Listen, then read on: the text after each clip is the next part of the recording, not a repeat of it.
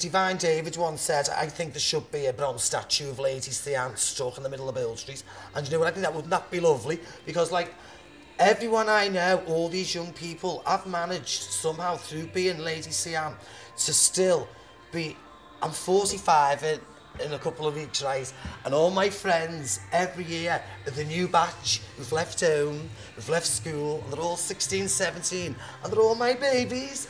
It's amazing, and they come to me, and this has happened every year to me since I've been on this scene. I've watched them all grow up. I'm like the big Mother Hen, really, to a lot of them, and I know when people who they meet, they're so like, everybody knows me, and that's because I've been Sian.